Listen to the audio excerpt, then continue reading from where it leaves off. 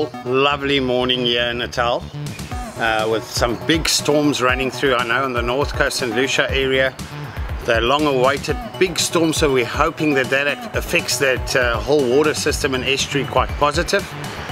And quite excited to get some news from there to see if that possibly opens that estuary. But guys, on the catches, there's been so many catches this week, and I want to thank you all for sending in your catches. There's a whole horde of catches, and this is our part 4 of the news flash this week, bringing you catches from all over South Africa. And remember, you can send your catches to grinderelite@asfn.co.za, and you can also use your cell phone to take videos. Just remember to turn your cell phone horizontal, or landscape as some of you know it, when taking the videos of you catching some fish. First, we're joining Riyad Hussein with a great catch of a sand shark or guitar fish of 167 centimeters pre-caudal length. Now guys, just a tip on the sand sharks and smooth out sharks, anything without teeth, not edible fish without teeth, we look at full length to actually do the weight conversion. And then your sharks, the ones with the serious teeth, that is pre-caudal, from the pre-caudal to the tip of the nose, just as a pointer.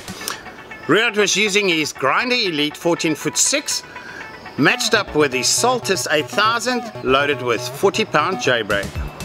And then Mohammed Zaifa, you guys are all getting used to him, got a really nice shad of 4.5 kilos, as well as a 23-kilo brown skate. Mohammed was using his Grinder Elite rod with his Daiwa Catalina reel loaded with 40-pound J-braid.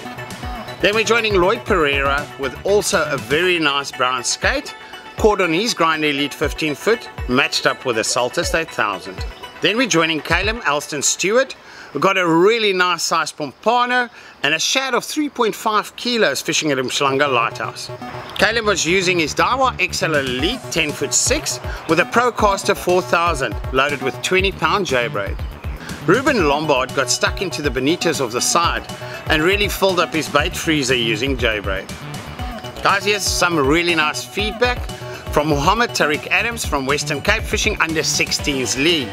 Mohammed ended up the champion angler in the Western Cape School Leagues tournament as overall winner and also biggest non-edible. Let's have a look at some of the catches. Mohammed was using his Daiwa BG 6500 with 48-pound gator braid. Well done, Mohammed, what an achievement.